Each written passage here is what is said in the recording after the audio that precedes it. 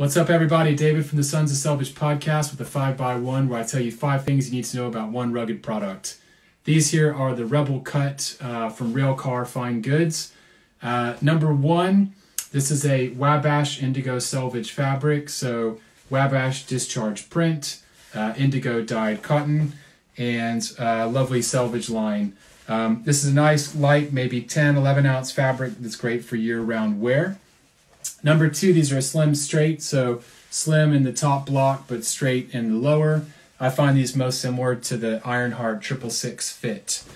Number 3, these are a size 31, which measured 33 with the waist matched, which is good for me. Found a little bit slim in the hips, but from the thighs down it's fine, and hopefully they'll break in a-okay with wear.